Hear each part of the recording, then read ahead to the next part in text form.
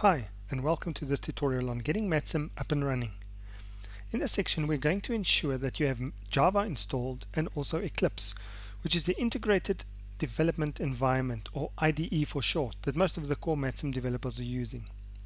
If you're unfamiliar with either Java or Eclipse, or even both, I strongly recommend that you look at the 4 video tutorials that are available on SourceForge.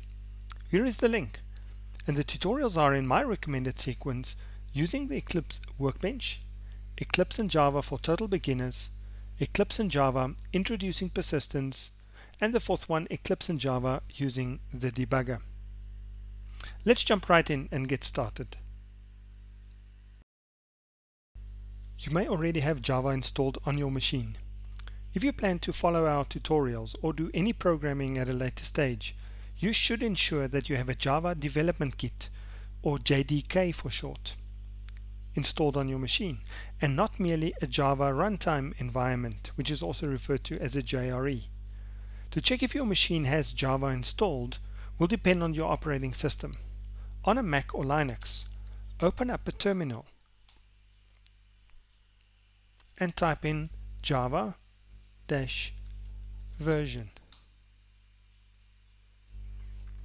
and you will get an indication if a Java version is installed. In this case, it's Java 1.6 or just Java 6 for short, and it's build 37.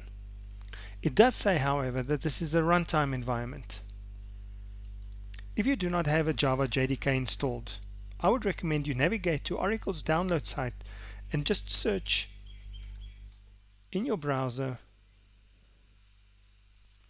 for download Java JDK. Oracle's website is most likely one of the top finds in your search. We can scroll down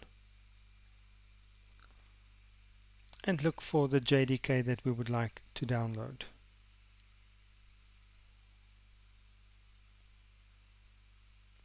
After accepting the license agreement, you can choose the operating system of your choice. In our case, it will be a Mac OS X 64-bit machine, and proceed to download it and follow the installation prompts. Next, we need to install Eclipse if you do not already use Eclipse. For that, we will navigate to the Eclipse website, www.eclipse.org. You can proceed to download Eclipse,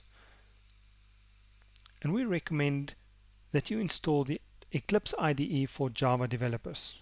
It should pick up automatically your operating system. In this case, you can choose between a 32 and a 42-bit, but should you require Eclipse for any other operating system, you can just click on the download box. Once downloaded, we can navigate to our downloads folder and extract the zip file.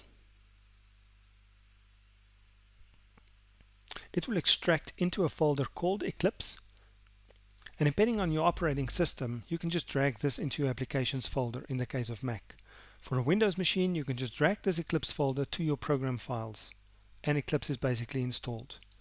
At the highest level, there is an Eclipse exe file for Windows that you can drag to your quick launch bar at the bottom.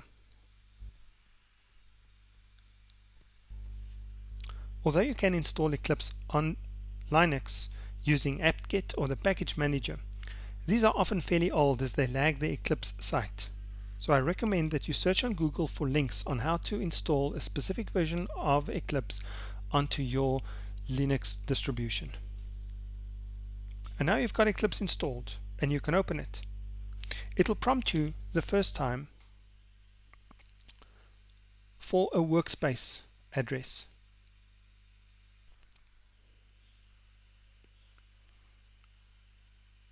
And I recommend that you choose one that is easily accessible and not very deep down in some folder structure. So I'm going to even remove the documents folder and make it easily accessible.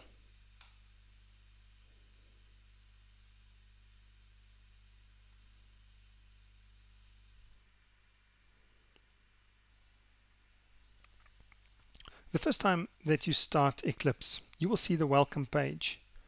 And you can always return to this welcome page via the help menu. For now, we're just going to go directly to the workbench.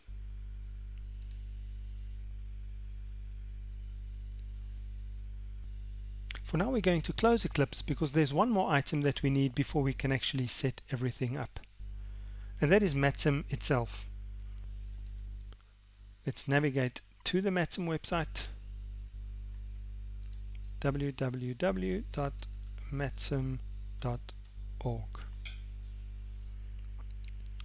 In this tutorial, we assume you will be a user of MATSim and not a developer.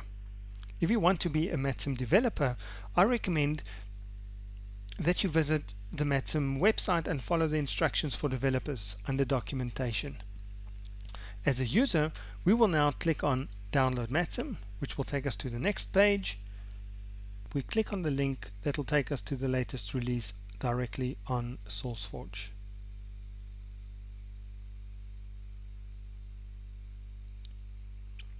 The zip file on which we can click and save.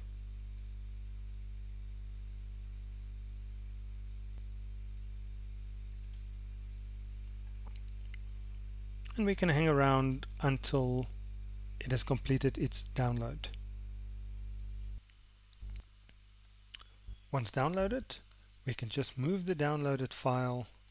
In my case, I'm going to drag it to my home folder and extract it.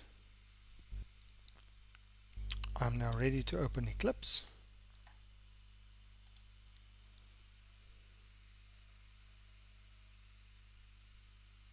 Opening it up in the same workspace.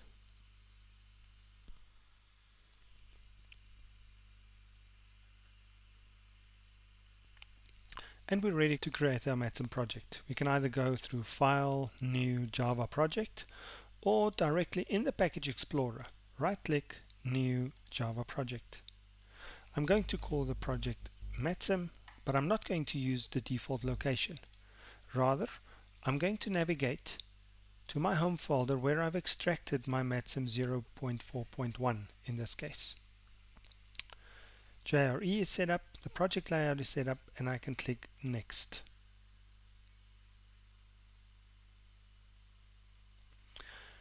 In the Java Settings window, I'm going to select the Libraries tab, and I'm going to scroll down until I find MATSim sources.jar.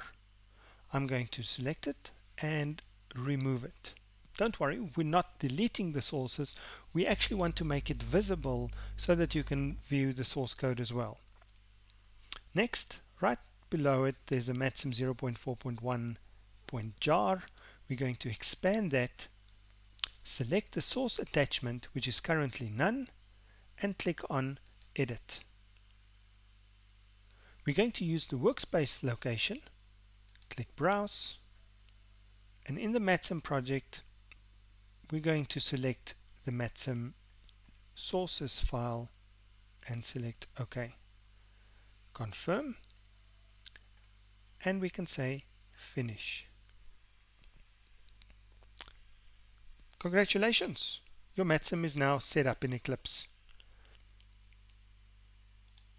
You can just make sure that your package presentation is hierarchical, and you can now conveniently browse the wealth of source code available in MATSim by extending MATSim, reference libraries, scrolling down to matsim.jar, and you'll see you'll have access to the entire MATSim source code.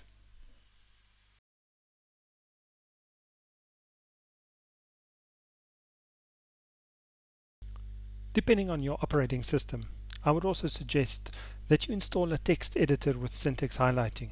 In the case of OS X on Mac, that would be something like Text Wrangler and Notepad++ for Windows.